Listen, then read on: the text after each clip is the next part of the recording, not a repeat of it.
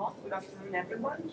Welcome to the VFS event of Icing Testing on helicopter, the Bell 525 and NRC Capabilities. My name is Stephanie, and today we'll give the introduction of the VFS Montreal-Ottawa chapter.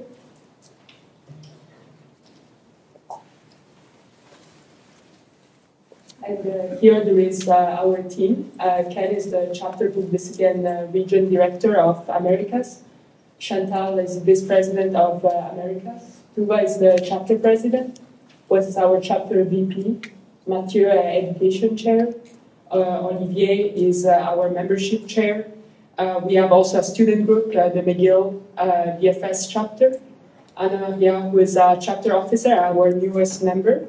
And then Stéphane, myself, and Frédéric, we are chapter officers, and Maxime is a chapter web director. And our mission is to increase interest in vertical flight across Canada. And we would like also to, our mission is to create a platform to facilitate networking and collaboration regarding vertical flight. And we provide learning opportunities through conferences. And if you have any question or you would like to join us, you can reach out to us and join our community.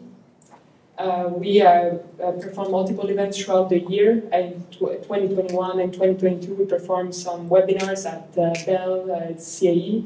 In April 2023, we had an event at Pratt & Whitney. In May 2023, we had an event at CAE.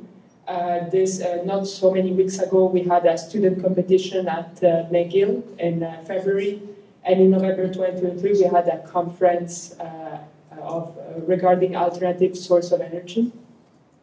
And now we'll give, I will ask Tua to come on stage, and he will give an introduction about Bell. Thank you.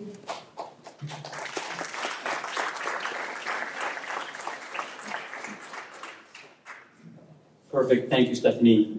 Salut tout le monde. Pour ceux et celles qui ne me connaissent pas, mon nom est Tuva. Je suis le directeur principal pour des programmes de développement ici chez Bell. Je vais parler brièvement, juste une introduction de Bell. Je sais qu'il y a plusieurs d'entre vous qui viennent d'ici, mais je vais le faire pareil.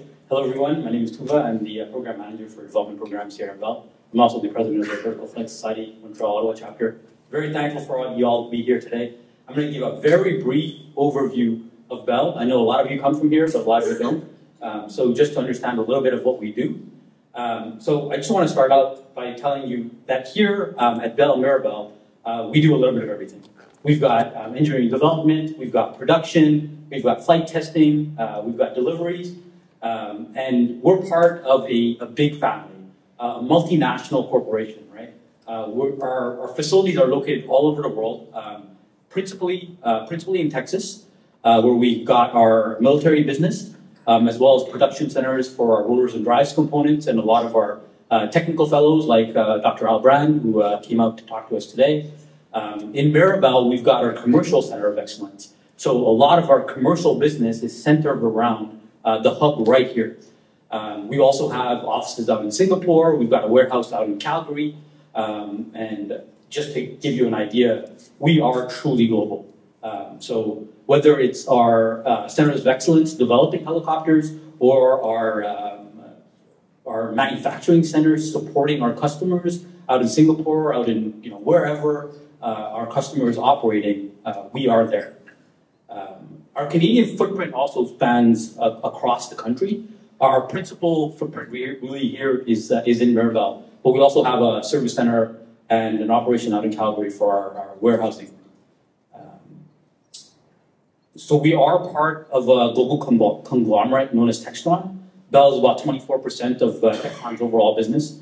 And the other sections include aviation, Textron Aviation, which produces the well-known Cessna brand, for example. In terms of revenue, our commercial revenue is about $3 billion. So almost half of Bell's overall revenue comes from this division right here. And if we just talk about our Center of Excellence, it's led by Michael Noe here in Mirabel, who's our Vice President and General Manager, and you can see some of the other members of the executive team in Mirabel.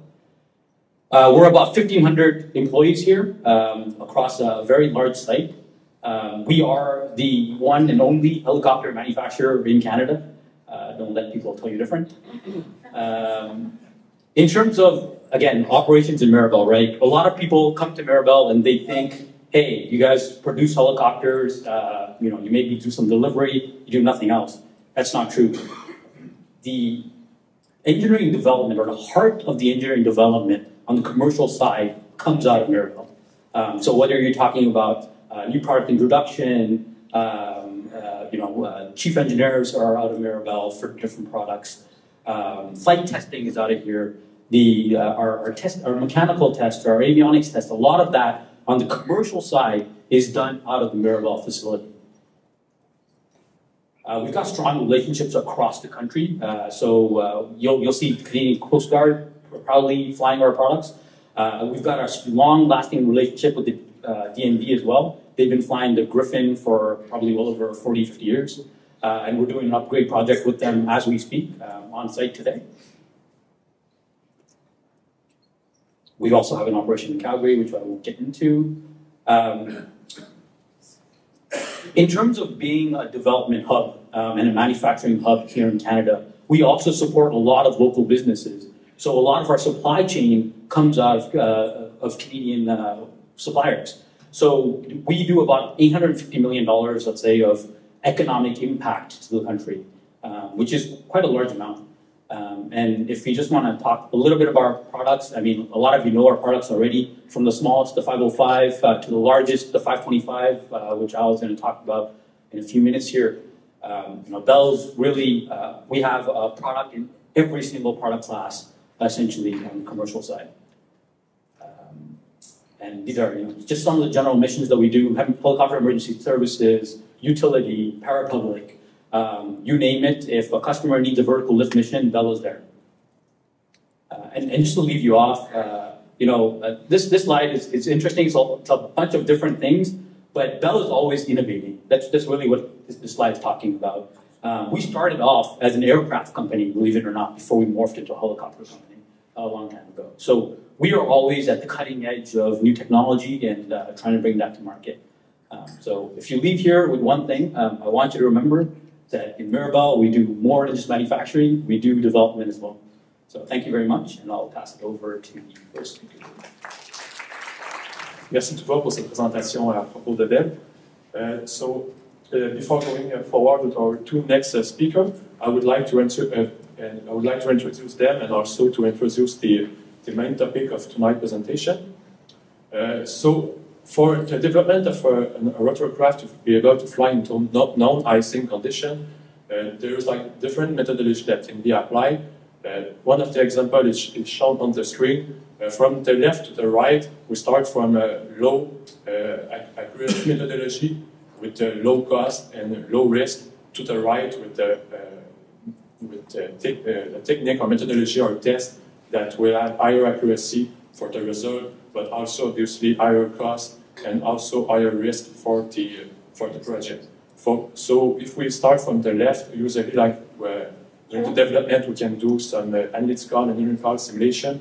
After that, we'll sometime go forward and do a test on the subcomponent and also on sensor to validate the ice shape on some critical part of the aircraft by doing tests in wind tunnel, by testing the critical part or the sensor. And after that, we can go forward by doing flight tests into artificial icing, as shown on the screen. And finally, the last tests are usually the flight tests into natural icing. Obviously, tonight we will not have the time to cover all of those subjects. We'll have two presentations, one from David Orchard from the NRC, who will present the NRC Icing Testing Capabilities. It will be the first presentation, and after that we'll move forward with our brand, who is a senior tech fellow at Bell, who will present the flight test into icing, artificial icing for the Bell 525. So let me introduce our first speaker.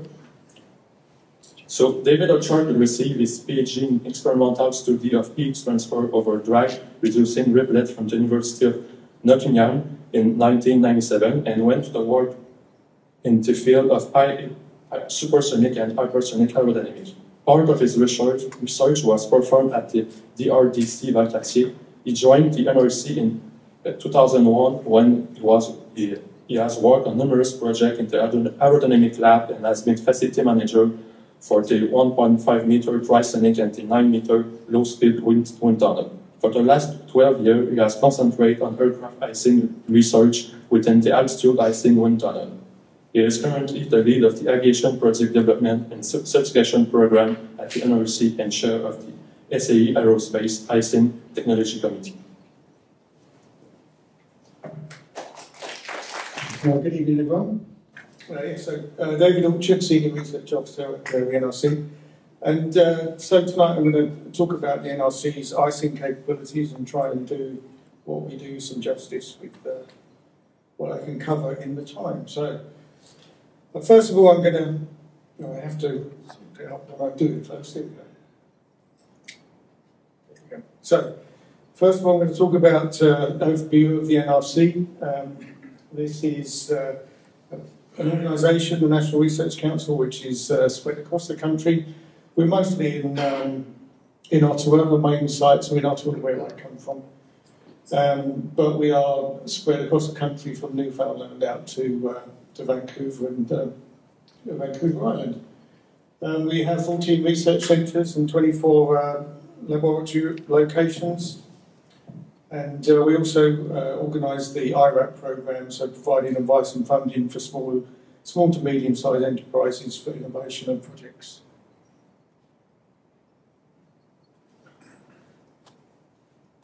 There you go, I'm going to get this right. And so this is how the NRC is organised. So we have a structure that covers quite a lot of disciplines. So from on the left-hand side, we have transport and manufacturing, which is where the aerospace research centre fits. And then we also have engineering, some life sciences, emerging technologies, and as I mentioned, the Industrial Research Assistance Programme for funding and innovation ideas for SMEs.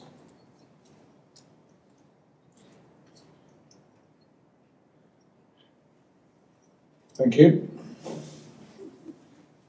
There we go. So first of all, I'm going to give a brief overview of the Aerospace Research Centre.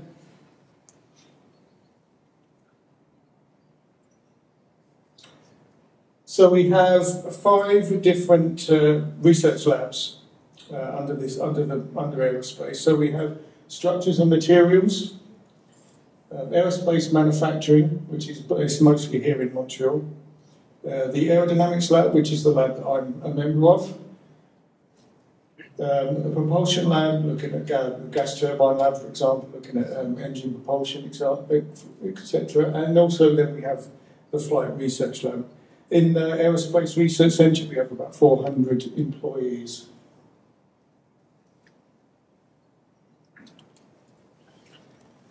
So these are an example of some of the facilities that we have. So we have 5 wind tunnels in the aerodynamics lab. The picture that you see there is the 9 metre low-speed wind tunnel that, if you've been to the Ottawa airport, you would have seen that.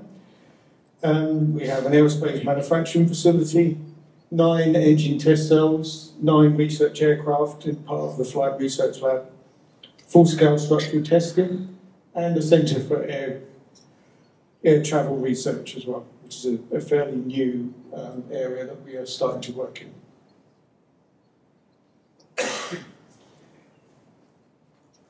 So to get on to the icing part, I thought I'd give a brief sort of history of where the NRC has been in the field of icing.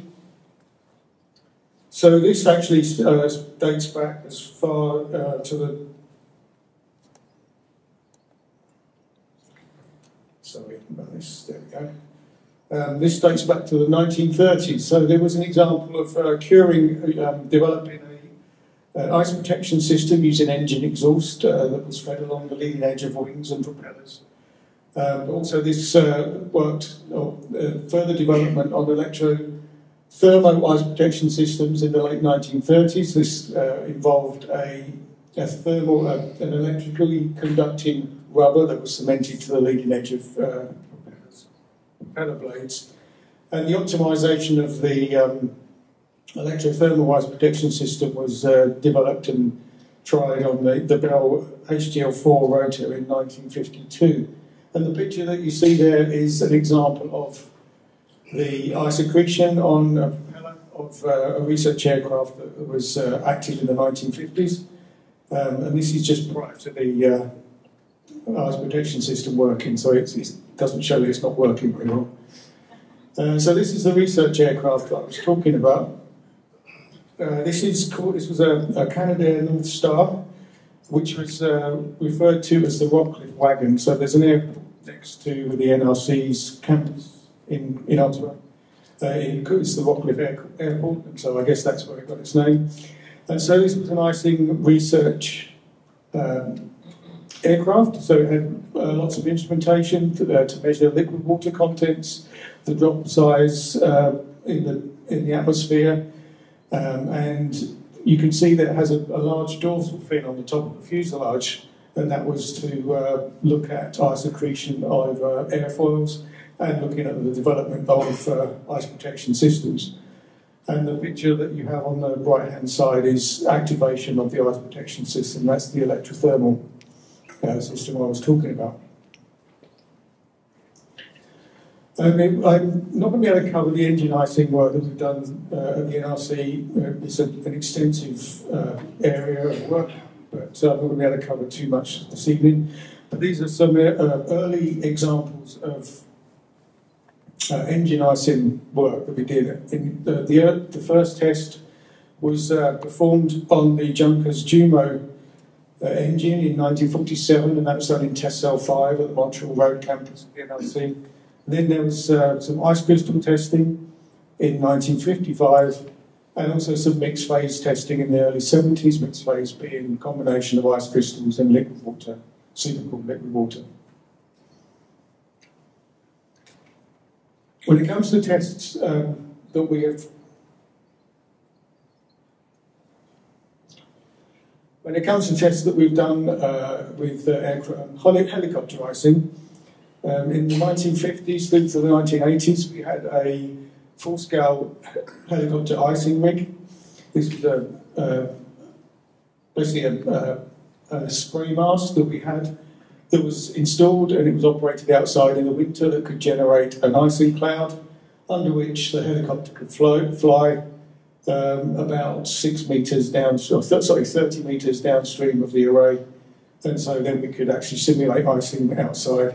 This had a liquid water content capability up to about 0.9 grams per cubic meter, and NVDs from 20 microns up to about 60. So it would fit within what we refer to as the Appendix C icing envelope quite well.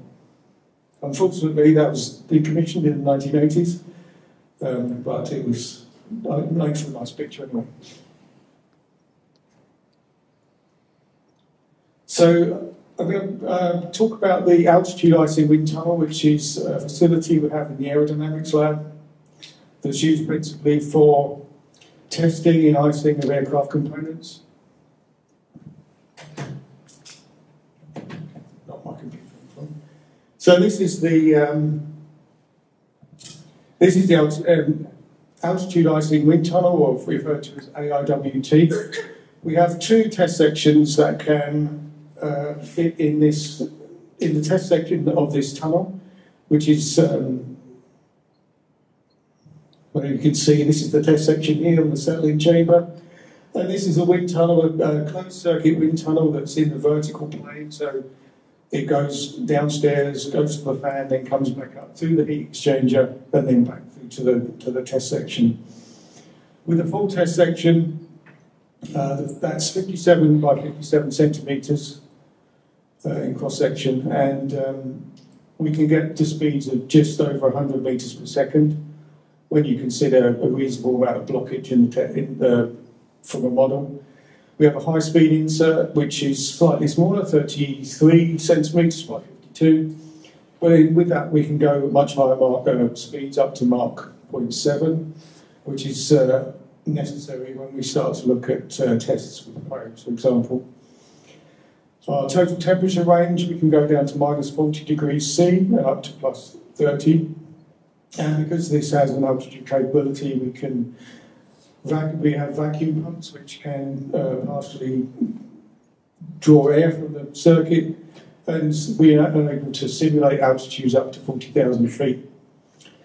The spray bars are positioned just at the start of the settling chamber, about 3.6 metres upstream from the start of the test section, and we have about 30 spray bars that allow us to produces the supercooled liquid water cloud.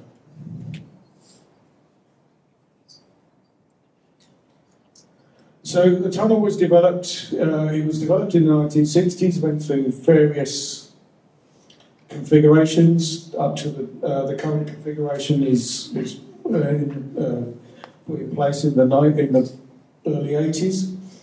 And most tunnels like this have been developed with what we refer to as the Appendix C icing envelope. The Appendix C icing envelope is sort of shown in these two graphs. We have what's referred to as the continuous maximum, which defines the liquid water content over a range of droplet sizes or median volumetric diameters, MVD. So any particular combination of that and temperature, we can then we can set our conditions in the tunnel based on the requirements for product development and certification. We also have the envelope for what's called intermediate maximum, which provides a much higher liquid water content but for a shorter duration. And so basically the tunnel was developed with those icing envelopes in mind.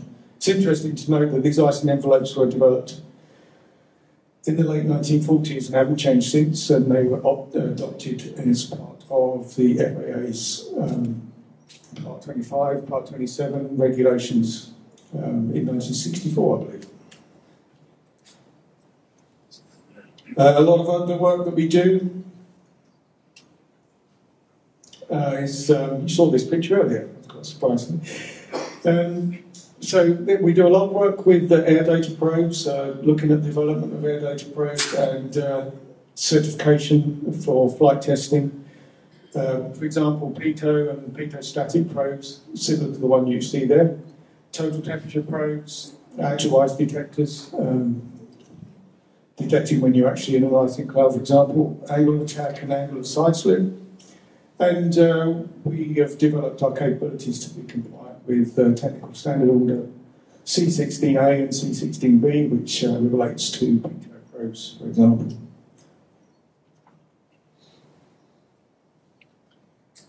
We also have a capability to test ice protection systems, traditional ice protection systems that may use hot air. We have a hot air system, pressurised, that we can simulate hot air ice protection system on the inside of a wing.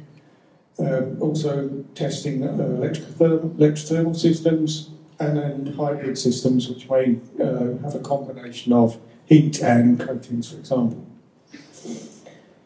The images that you see there is this was an example of a test that we did in collaboration with NASA Glenn, looking at the scaling effects of ice protection systems under altitude. So the advantage of this wind tunnel is that we can simulate those altitudes, so we don't have to scale in order to accommodate the changes in heat transfer and evaporation of the icing cloud when one at sea level. So these are examples of the kind of icing shapes that we were seeing with the operation of the ice protection over an NACA 0018 FR.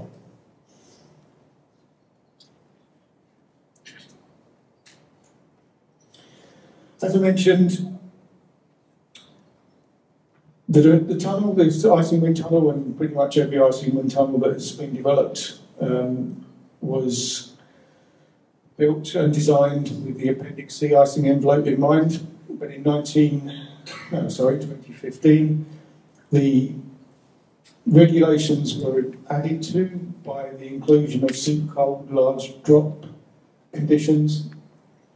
And so we have to then start to think about how do we develop our facilities to account for that. So, supercooled large drops. So prior to 2015, the icing regulations were centred around Appendix C icing, where the drop diameters were less than 100 microns. But there are larger drops in the atmosphere, and in 1994 there was an accident in Roselawn, Indiana, where an ATR-72 crashed following an encounter with a cloud containing supercooled large drops. And so this led to the inclusion of that new atmospheric condition, or that atmospheric condition, into the new regulations. This is an example of the kind of issue that we would have with an SLD cloud. So the image on the right-hand side is an ice accretion over a wing in typical Appendix C, like small drop icing. And then the image on the left is the kind of icing that you get with an SLD cloud, and you can see that the ice accretion occurs further back over the wing. So that's potentially outside of the ice protection region, and so you are then in an unprotected zone. You could have ice building up outside of that, outside your protected region.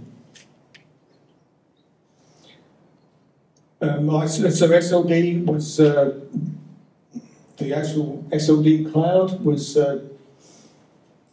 developed or defined following a series of flight tests in the 1990s and early 2000s, and the SLD conditions were split into two different categories, so freezing drizzle, freezing rain, and then those two categories were split again into what's called freezing drizzle in and freezing drizzle out, freezing rain in, freezing rain out, and it defines it was segregated based on the MVD of that particular condition. So there's 4 different SLD conditions. SLD has a particular drop distribution in the cloud. So you can see that this is a drop distribution for freezing drizzle, and this is for freezing rain, and it has what we refer to as a bimodal shape. So there's like 2 humps in the drop distribution where you've got 2 different distinct small drop and large drop in the same cloud. And so if you want to simulate that in a wind tunnel, you have to try and develop that kind of cloud, which is something we hadn't done before. So we have to match the cloud distribution, like I just mentioned, but we also have to develop a cloud which has the correct liquid water content. SLD has very low liquid water contents, and we have to match the drop temperature with the free stream as well, which is quite difficult. And this is an example of how we matched the red dots, so how we matched the distribution. The black lines are the distributions are given in the regulation, and the dots are what we managed to do in the wind tunnel, so we got fairly close.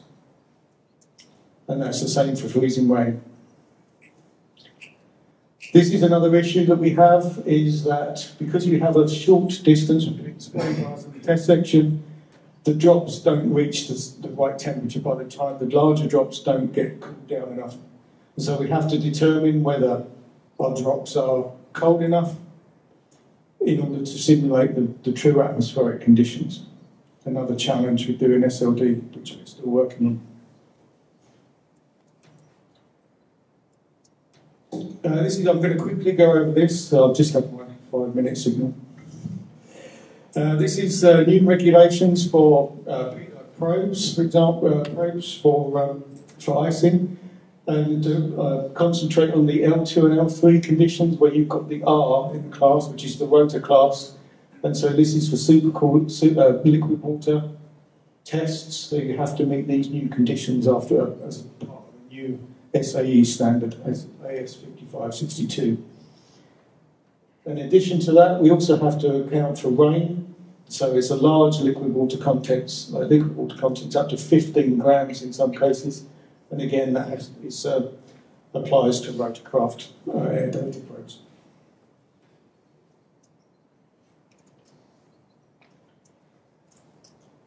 We have a capability developed at the NRC. It's called a morphogenetic icing code, and it works completely in 3D. This is an example of the icing code on a VTOL probe. And so it's a stochastic approach, and so the icing cloud, as it impacts the surface, will determine, based on probability, of whether a drop is going to freeze or whether it's going to run on to the next part of the simulation, and then that calculation of freezing or running back is done again. And through that, you can get some really very accurate, truly 3D simulations. And this is an example of what it looks like on a wing airfoil. I've got. This is. I don't know if you can see this. This is an example of an ice shape that was performed using that code. So as you can see how three-dimensional the code actually is. So looking at novel ice projection systems. So as we start looking at low power or systems that require ice protection but don't have the necessary power requirements, we are looking at doing designs where we can use coatings that will reduce the ice on a surface. These are particularly, we're looking at low adhesion coatings, and for this we've developed a test rig that can fit in the altitude icing wind tunnels test section. And this test rig, it rotates and we ice up the coupons, and then we can shed the coupons from this rig and then measure the adhesion from different samples and different coatings. And so this is what happens is the ice that you can see on this particular example, you've got ice on the coupons at each end of the arms, and then this is rotated, accelerated, and as you get to a certain RPM, these forces, radial forces, will shed the ice from the surface. And could you click on the video?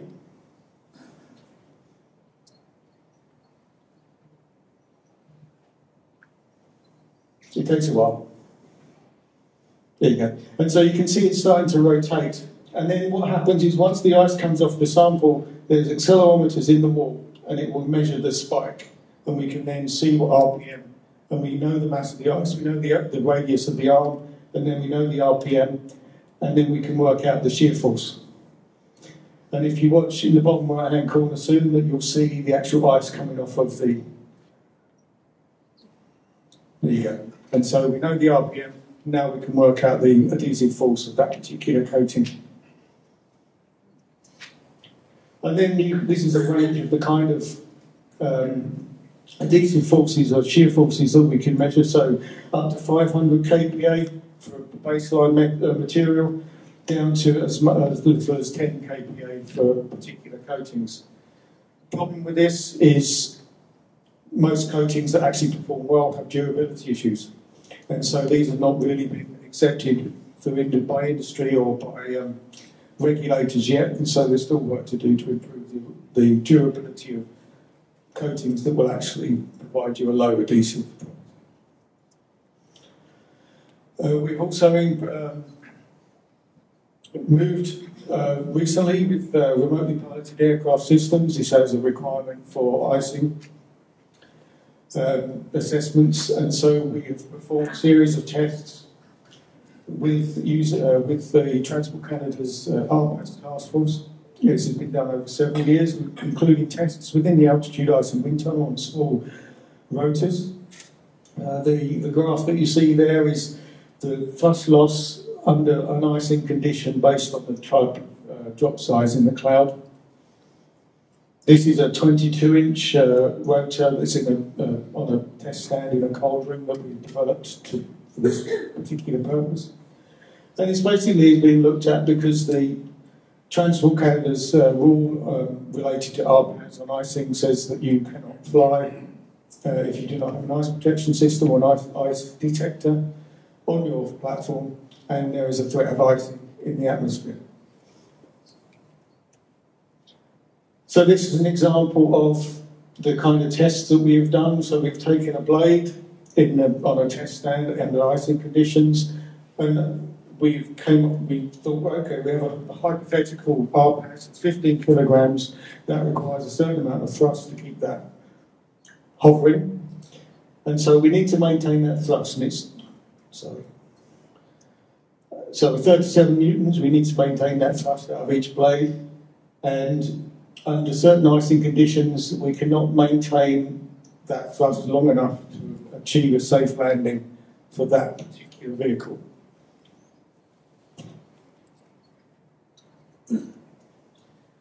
So we moved on and we actually developed, well, how does that really relate to a full system? So we moved on and we developed a small outdoor rig with an icing capability, and this is what you can see here. And we tested several RPAS under this rig. And so you can see this image here. This is kind of ice accretion that you get on the blades. And that was the ice that you got after following a failure. So the RPAS had to land. And so if we can click on this video again. So this is an example of a small RPAS under the icing cloud on this outdoor rig. You can see this has been under the icing for a while. You can see that the system becomes quite unstable. Ice is accreting on the blades. And then it doesn't work so much. So as I mentioned, we were looking at different coatings, low adhesive coatings. And this is an example of what you can get if you put a low adhesive coating on a blade. So the orange line is the power increase for an uncoated blade on a single rotor. And you can see that the power increases quite rapidly following the onset of icing. But the blue line is a rotor blade that has actually been coated. And so this is going through a build and shed cycle. And so that sort of sawtooth appearance of that curve is because you start seeing the shedding and building phase. So, but you can see it plateaus and you can maintain operation. So in summary, we've been engaged at the NRC in icing work since the 1930s. We continue to develop facilities and expand expertise in icing. This is because the demand related to new regulations that we are faced with. We have our flight research lab at the airport in Ottawa. They are continuing to operate their Convair 580 aircraft in order to assess the atmosphere and judge the atmosphere in order to develop icing, understand icing conditions. And we are then also having to deal with the icing threat of new platforms such as RPAS and urban air mobility platforms, considering the icing threat that they may face. So, with that, thank you very much.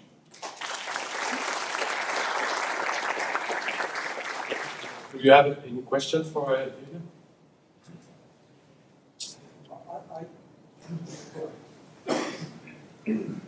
Thank you very much again. My question may be an obvious question, given the capability to simulate icing that you showed. What's the future of actually physical icing rigs versus being able to simulate icing and not need to test? Well, that's a good question. So, if we go back, so one of the, as I mentioned before, with things like supercooled liquid water, SLD, supercooled large drops, the icing cloud in the wind tunnel may not be what the atmosphere sees. Our drops might be too warm, they might not be moving at the right speed. And so we don't know that the ice shapes or the development of ice protection systems in a wind tunnel is valid related to the natural environment. And so we're going to have to use simulations, not either one in isolation, they're going to have to start to be used together. So we can take our wind tunnels as far as we can with the confidence that we have what the answers is giving us. And in order to I believe, bridge that gap between what our wind tunnels can do and what we need to do for certification purposes. Simulations need to play a bigger role, and so we need to do certification by analysis, for example, in those cases. So it's not a case of they should always be done in conjunction with each other, but I think in order to meet the challenge with certification for SLD, it's going to have to play a bigger role with the two hand in hand.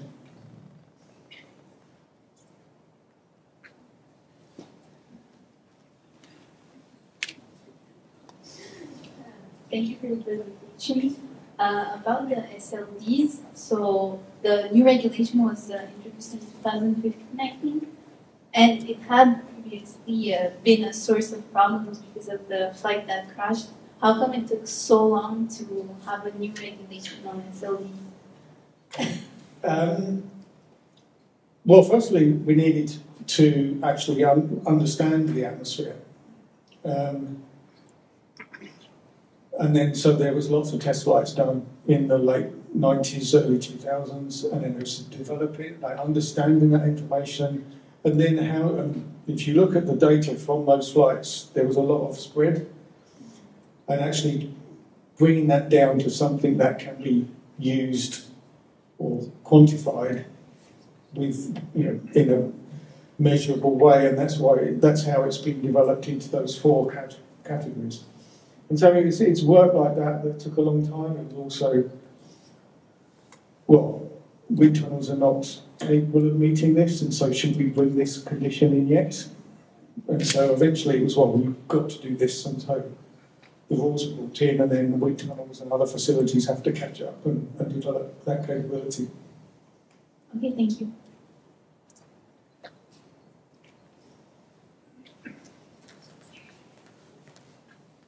Can you talk a little bit about the durability of the isotope coatings? How long does it take to degrade, and how, sort of what do you think the future of other small applications? Yes, so you could have an excellent isotopic coating or lower decent coating, but it might last once or twice. And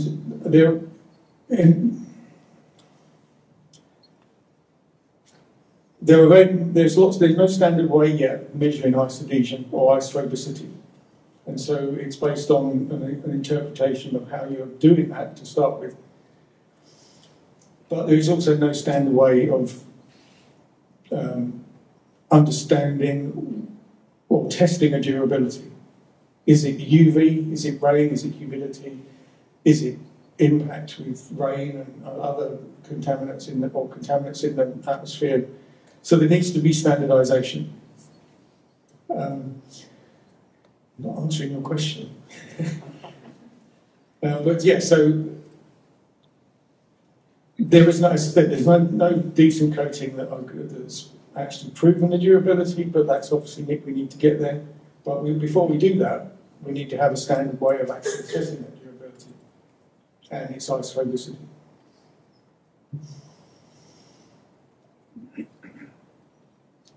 Maybe we'll have time for one last question.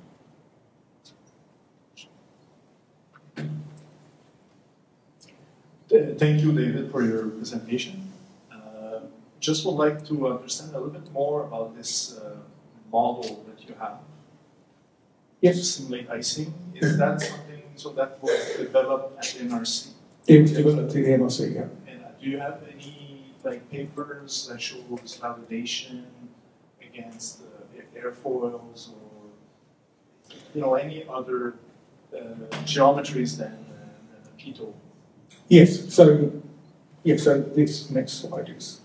Anyway, so at the SLD Icing Conference in Vienna last year, there was an ice prediction workshop. I was there. Yeah. So the ice prediction workshop is an effort where there are a series of validation cases, experimental cases, and people use various icing codes in order to match those cases, and the morphogenetic code was one of those. Yes. So you can go on that ice prediction workshop website and find that validation case.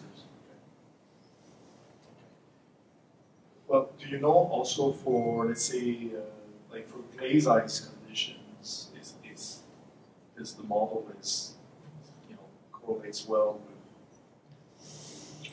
Well, it looks nice. Yeah, but I'm more thinking about like a horn shape, on the leading edge. Yes, it can do. It does horn shapes. One of the issues that the code did have, it was a single shot simulation. And so once you develop an ice shape or an ice shape grows, the flow field that you have used in order to build that ice shape is no longer valid because it was based on a clean airfoil. We have now developed this code, so it's a multi-shot capability, so at a certain time step it will reanalyze the flow field. So the ability to do horn shapes is going to be improved. Actually, the difference between this is an experimental, and the red is the experiment, the blue is the simulation. The difference, the blue part on the tip of the probe doesn't match very well because the heat transfer in the code wasn't modelled correctly because it didn't have that multi-shot capability.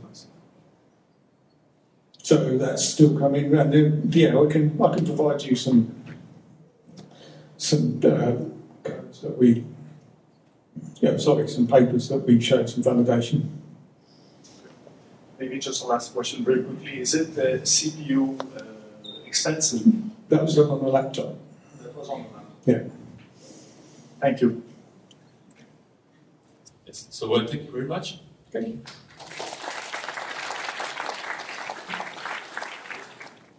Yes, so now we can move to the next presentation. I would like to introduce you our next speaker.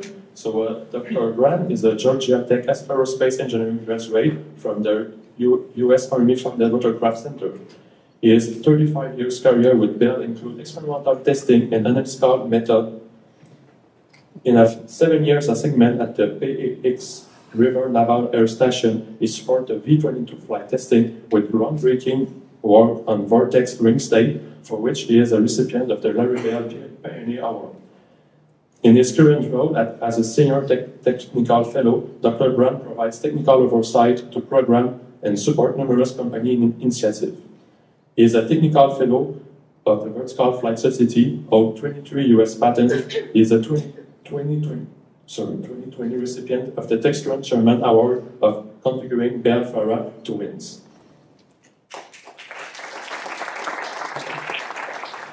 So I'm going to tell you right up front, I am not one of the authors on this paper, but I was an editor. So I can tell you about what our pilot, Stefan Hanneken, was doing, and Ron Hofstetter, who was the aircraft lead flight test engineer. And a little bit about the 525. It is a 16-passenger clean sheet design transport category helicopter, so certified to Part 29. Maximum gross weight, 20,500 pounds. Ready to move away from the mic. It is full authority fly-by-wire system. If you don't know what fly-by-wire means, it's the pilot's control sticks and pedals communicate to a computer, and the computer figures out what to do.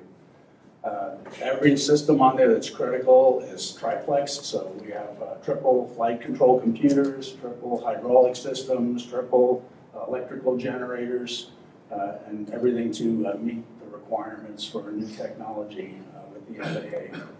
The main rotor is a 5-blade articulated main rotor, 2 twin-engine General Electric engines, and a 4-bladed, also articulated canted tail rotor. The tail rotor has got about 10.5 degrees of cant angle in it, and an RE100 APU so that you can turn on your air conditioning, get your engines started while you're on the ground, and not run the big engines until you need them. All right, so I'll start with some general issues with helicopter icing. First one, rotor blade accretes ice, and when it does, you get more drag, less CL max, and that's what a blade looks like in one condition where it has accreted some ice at the leading edge. It takes some time to build. And also, the blades are going to accrete ice faster than the airframe because just they encounter more droplets per second. And then if you're going to be flying in these ice conditions, well, you still have to lift 1 G of weight. Your weight didn't change.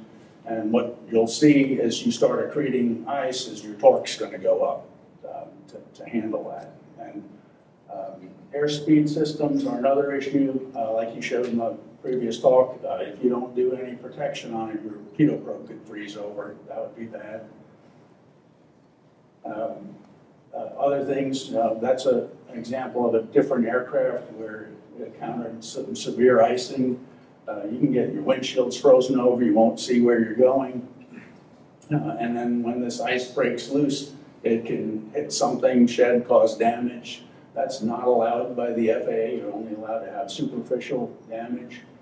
And also you got to make sure that your ice chunks, nothing gets into the engine, cause damage to your engine, or plug a filter if you have a filter. I'll show you what we have on the 525 with inlet barrier filters. So here's the effect of accreted ice on the aircraft. Helicopter power goes up. The fuselage drag doesn't really change that much. You know, it can accrue a little bit of ice on it, change the drag a little, but it's also burning fuel, it's getting lighter, so that works to your advantage. And then a couple things to think about.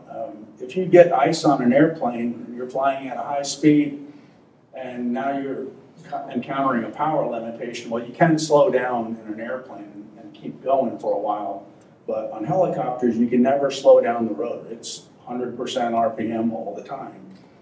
And so what happens when the rotor stays at 100% RPM, your torque's just going to go up until you hit a limit, an engine limit, and that's the only time when and rotor can droop. Not a good thing. Again, no appreciable weight gain because ice accretes, but fuel is burned. Burned fuel weighs nothing. And some of the equipment for ice protection, well, the pitot tubes are all heated, even on the standard aircraft. The static ports, by the way, they're also triplexed, so 2 pitot probes on the left side, 1 on the right side, and that in case a bird hits it, you have system separation, all those things we had to think about. Main rotor system is designed for de-ice, and I did talk about in a second, you know, preparing an aircraft for an icing trial. You know, we got to install big generators to provide electrical power to these heater systems. So the main rotor has a de-ice system. I'll talk about that. The tail rotor has an anti-ice system. Did I do that? No way I did that.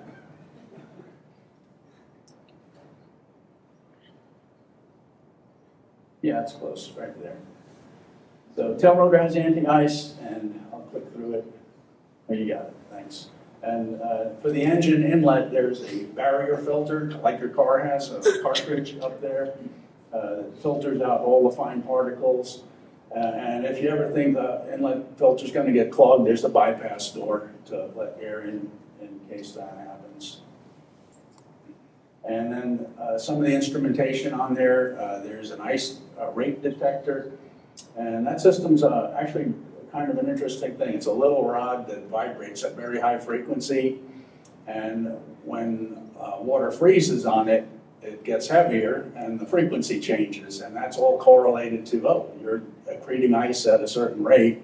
And then you let a little bit of ice accrete on it so you know the rate. Then you melt it off and let it keep going. And you can continually determine what the ice accretion rate is.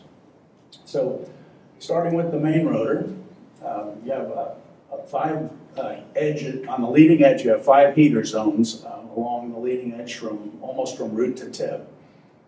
And the way the rotor system works, main rotor, ice is allowed to accrete at the leading edge for a certain time. It's based on the rate sensor.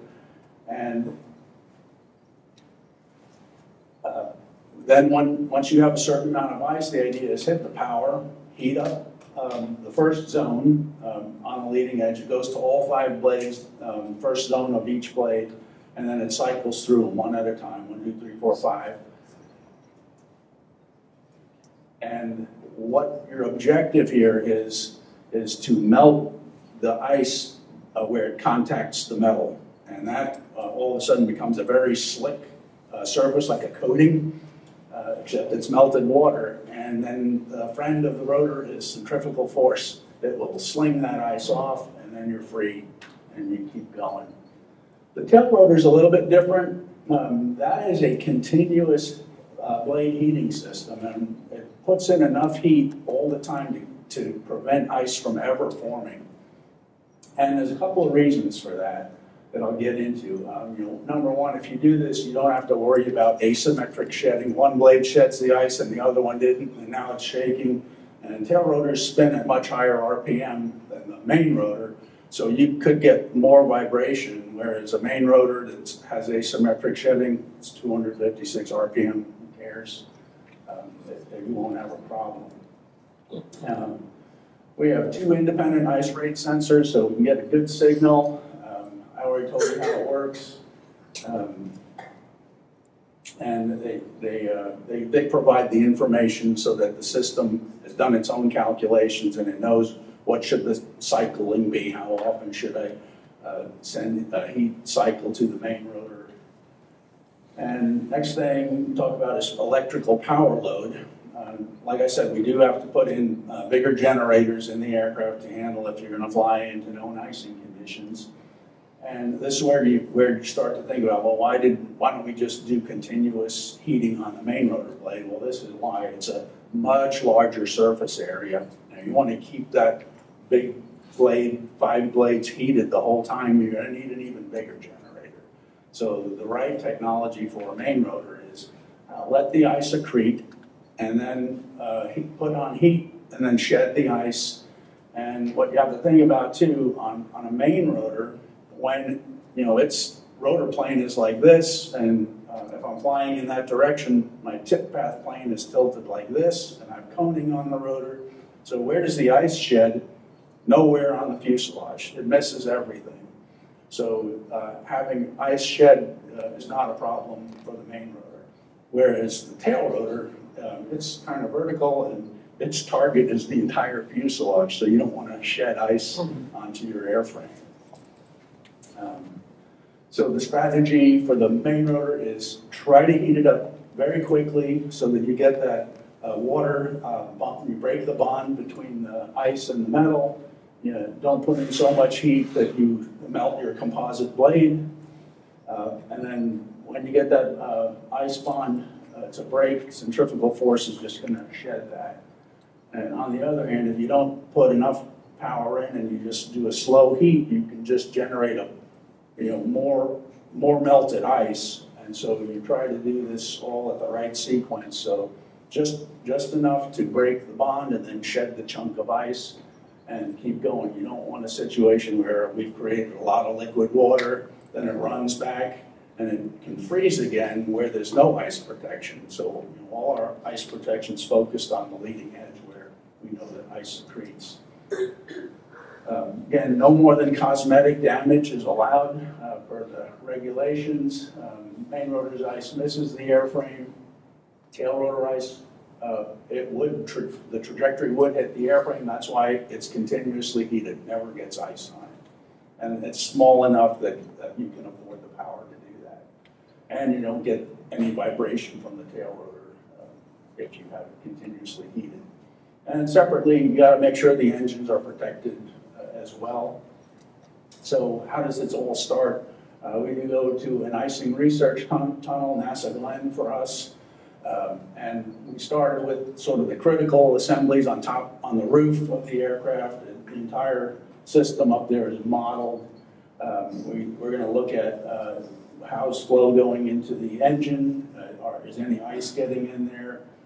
The APU, the cooling systems, the flow inside the system. We have all the blowers to model the representative flow rates of these things, and then we confirm that all the systems are functioning properly. You can kind of see this example where We're looking at the inlet barrier filters. So this is like the cartridge to prevent fog from getting into your engine or fine particles. And what we actually found in testing is that even though you have that much ice on the engine inlet barrier filter there, it still wasn't bothering the engine flow. It's kind of interesting that it works that way. But we still had to verify that, if in some event that we couldn't simulate, if it got completely closed, we showed that that filter, the bypass store, would still work. And in fact, they had to trick it into working by they covered the inlet barrier filter with plastic so that it was blocked, and then you develop enough differential pressure and then the bypass door will open. And then you show that with the door open, you're not letting any ice into the system that might damage the engine. So there are manufacturer limits for how much it can tolerate. Some of the other testing done at the IRT, early assessment of some of the blades, main rotor, tail rotor, and you just look at like what are the ice shapes going to be for certain things. We measure them, and some of the reasons you would measure them is like a failed ice condition. If your heater breaks on your helicopter while you're in flight, what kind of an accretion would you get? What would the penalties be? And they would look at things like blade temperature versus time. They're going to assess a lot of cases for this to see how much power do you need to get rid of this ice.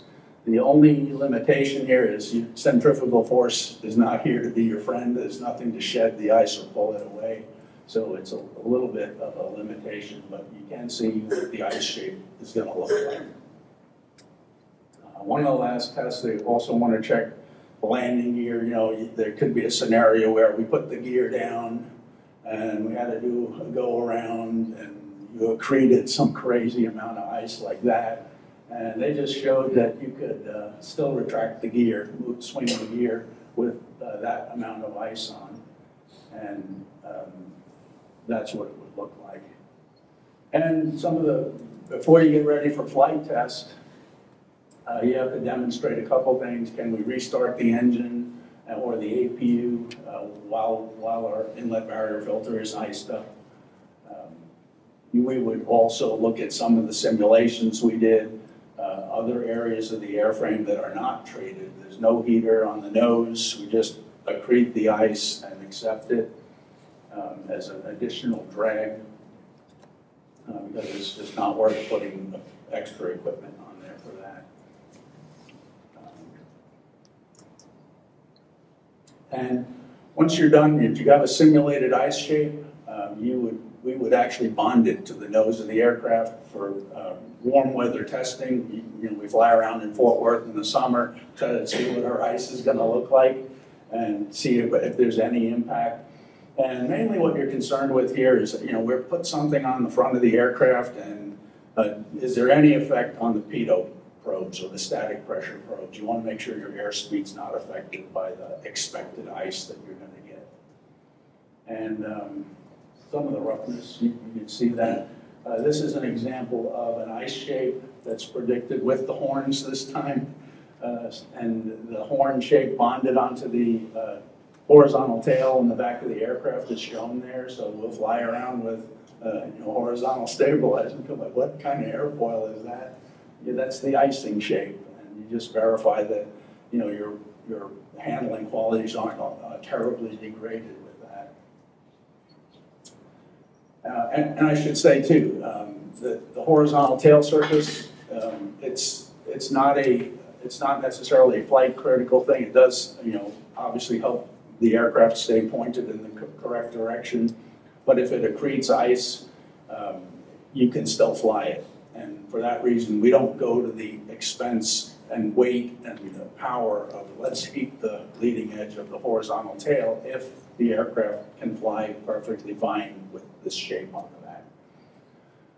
So once you do all that pre-work, your predictions, your tunnel tests, you got to start planning a campaign. So a campaign goes for a couple of years generally. And for this particular test, it started in September 2021. You modify the aircraft, gets its generators, gets heater blankets, all that stuff gets installed, and then all your instrumentation to measure this stuff has to go in. I'll show you more of that in a second. And ultimately, we did complete in this one winter 140 flight test events, 154 hours flown, and 36 of them were behind that spray rig, the tanker, the HISS. And the people who operate the HISS are Redstone Test Center. There's the JRC-12G, I'm going to call that the chase aircraft. That aircraft's responsible for sort of supervising if anything's going wrong, and they photo document all the ice shapes that are accruing on the aircraft as we fly. And then the CH-47F is the HISS, that's the helicopter spray rig system. It's one of a kind, and those guys have all their systems calibrated, you know, to generate the liquid water, the droplet size, the water content. It's all calibrated, so they know what they're putting in the air. And as far as the logistics offsite, you know, you're in cold weather, like I feel like I am right now, but you get all your spare parts flow there because you're pretty far away from your logistics center.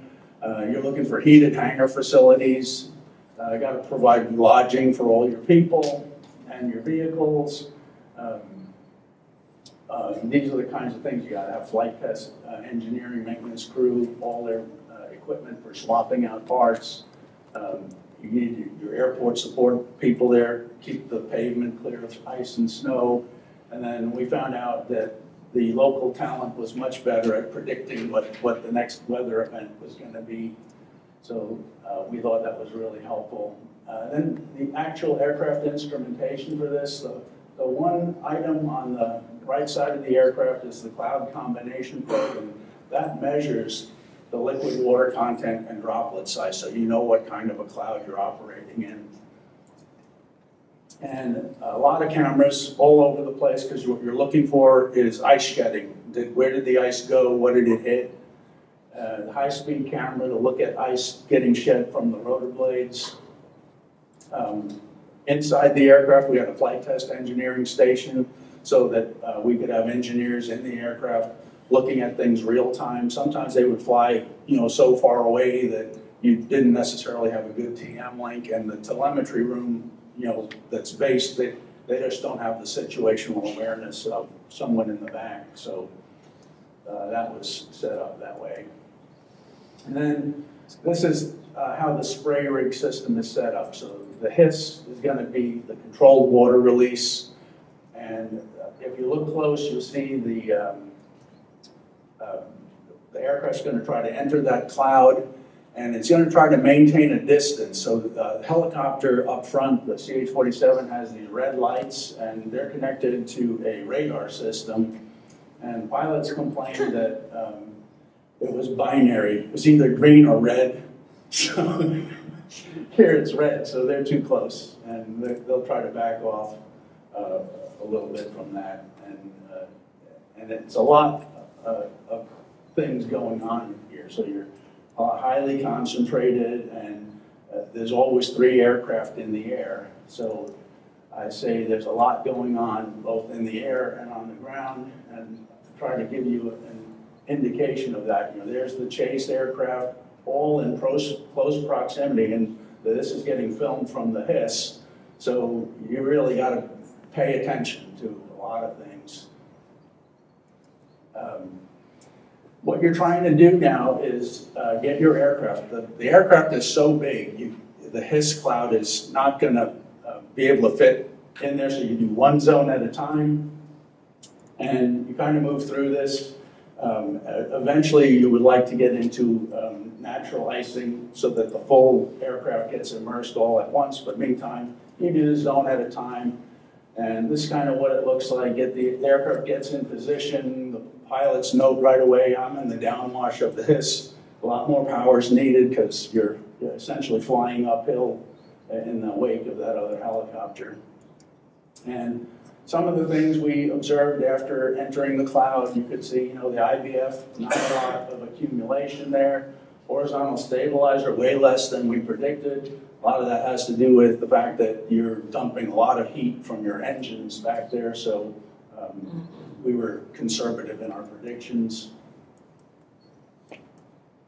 Almost no ice on the vertical fin, and they actually had to turn down the wattage on the tail rotor because it didn't get cold enough. There's an ice shedding event, just so you can see airframe does accrete ice. We watched the chunks go away, make sure it didn't hit anything. Some of the rotor blade ice chunks flying off. A lot of times the pilot would say we saw chunks fly forward and then they'd come back at us. They could actually detect that. But no, nothing unusual happened. And here's an example of ice shedding from the nose, hits the knife, and no damage seen.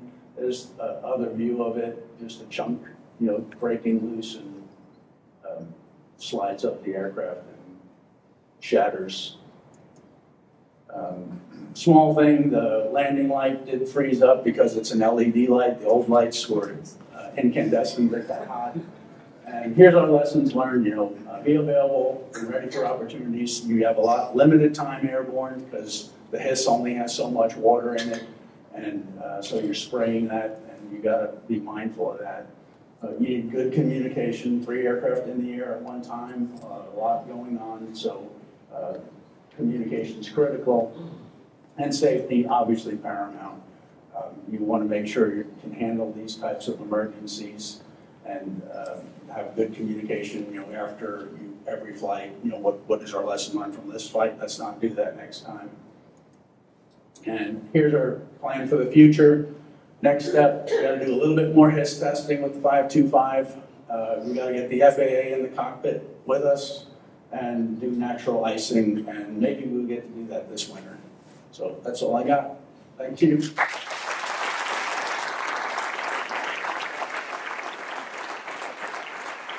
And so these are the authors on the full paper, and there's the test team. So I acknowledge that group did a great job.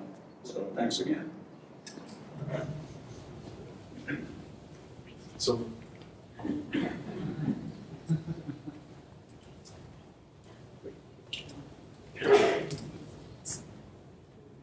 I had a question. The de-icing cycle that you described for the main rotor. Yeah. Does that have some meaningful impact on the fatigue life of any of those structures? No. Nothing. No, I mean you're not trying to you're just trying to melt the ice bond, so it gets hotter than that on the tarmac in Texas. So, thank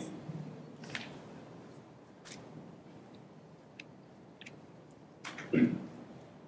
Is there any design consideration on the ice rate sensor, on the placement of it, considering that? Where it's placed? Yeah. Considering, let's say that in all along you won't really move through ice, so the ice rate detector will actually enough ice to. I mean, we try to put it in a place where, if any ice gets on it, it doesn't interfere with the static pressure probes, but it's in a pretty clean area. It's not being blocked by anything, and that's pretty much all you need to have for that system.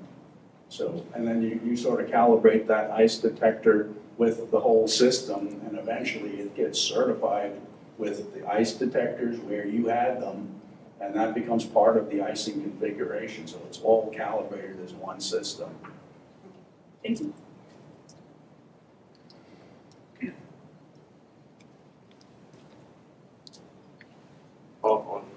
Chantal's going to answer me a hard question.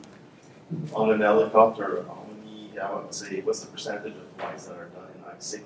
Statistically, do you have an idea? Boy, I don't know. Depends who the operator is. Like North Sea, we expect to, sell these aircraft there. In the winter, it might be every day they're going to have the system on.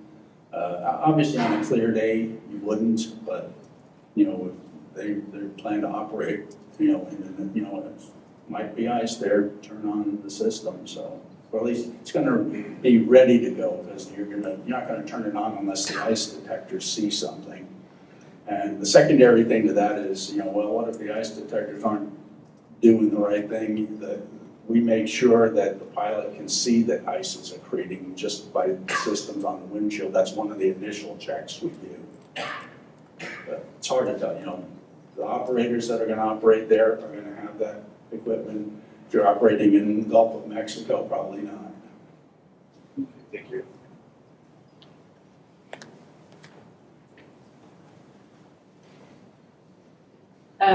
No, it's not going to be a tough question. Okay. Softball. So first of all, I'm really impressed by how much you know about ice from being in Texas. But I grew up on Long Island, so. I was just wondering, how much this testing methodology has been used in the industry in general for that class of aircraft. Well, probably, you know, our competitors do this. The S92 would have its icing systems. You know, they're all validated, and they keep going. If it's ice up ahead, they will fly through it and encounter it and deal with it. Our military aircraft, we will do the same thing. You know, B-22 is good for flight in the known icing, as its systems do. They're all kind of similar. You put heating zones on the blades. You look elsewhere, is there going to be an issue somewhere? You know, the wing, for instance, of the B-22 has a boot that inflates, more like the fixed wing aircraft. But same kind of principles. Thank you. Welcome.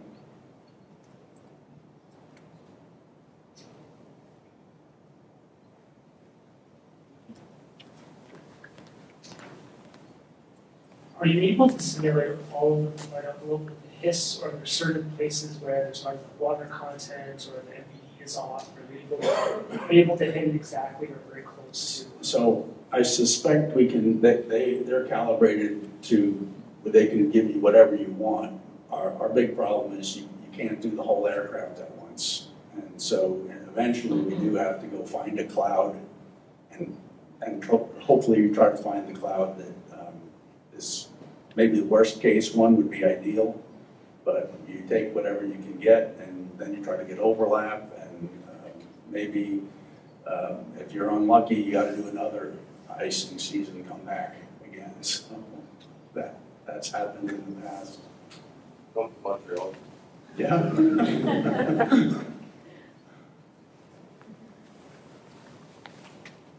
Is ice accumulation on the lower part of the aircraft deemed less critical? And the question behind the question is, for firefighting operations, there are a couple parts of the world where you get winter fire seasons, and those water tanks can accumulate a whole lot of ice. I'm wondering what your thoughts are on whether that should be something that needs to be tested and designed into an add-on system like that. So, as add-on systems go, like if you look at this picture behind me, I don't have a mouse with me, but everything that we anticipate ever putting on an icing aircraft is on that aircraft right now. There's like a big bubble window on the side. In the back of the aircraft, there's like a loud hailer, all this equipment, antennas that you might possibly have. They're not real. They're like just shapes to accrete ice to see if there's a problem, and if there's not, you're good to go. Water bombing tanks, I don't think we plan to have that for icing conditions. Hey, it's icing and there's a fire we want to put out. Probably not.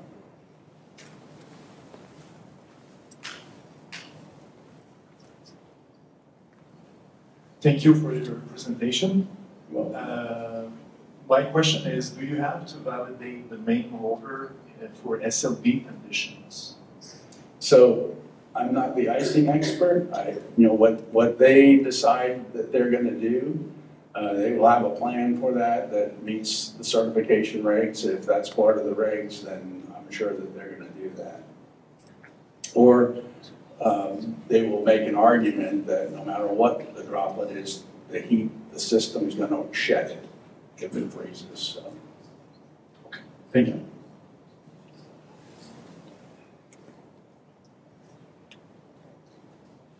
Do you have another question? Well, just a quick question. Maybe it's for both speakers. So I guess we talked about heating the blade. You mentioned the expanding boom. Yeah. For a wing. surface, slippery surfaces. Are there any other technologies that are emerging? The coating would be great, but rotor blades, even the titanium or nickel erosion gets beat up by sand, and like coatings, they just don't last on helicopters. The environment that the helicopter operates, you land on a tarmac that has snow, and the ice particles hitting, just that alone can cause damage on a leading edge. So if you can make a coating survive that, that'd be great. They might work on if the nose we didn't want to have ice accrete on there for some reason, could put a coating on it, that'd be great. Like the aircraft, the windshield, the entire windshield is heated so that it won't get ice on it. But if you could do it with a coating, that'd be great. Thank you. Yeah. Yes, maybe this will be the last question. Thank you. Are you considering hover condition for icing? Hover? Yeah. It's not really. I mean, if you're in icing conditions and hover, you just probably wouldn't take off and go. But I'm not sure. To me, there's no reason the system wouldn't work in a hover. You should be able to turn it on, it detects ice accretion, and then it just sheds it. I'm more thinking for the engine. With the side inlet, it's giving good separation efficiency. There's not so much water going to the engine, but hover, it's really like the water going directly into the engine. Well, they do tests like that, like in the wind tunnel, they can slow it down, check it in different situations, and what does the inlet barrier filter do for different air speeds. So some of that data will just be naturally, you can just find out from that. And then again, in the end, the bypass door can open up and just open free-flowing air to the engine. It's not a direct path. So the air would have to go through curves. And then even the basic engine has a particle separator in it. So, Thank you. Yes. So thank you very much for your presentation. all right.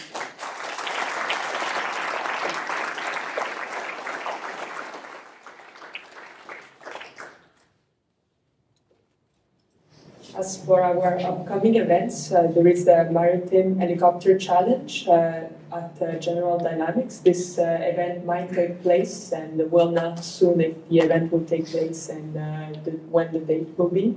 And we have the Forum 80 as well in May in Montreal.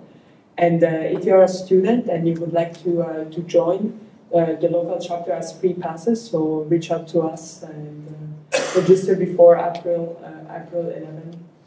Thank you very much, everyone, to come tonight to our event, and I will invite the speakers on stage.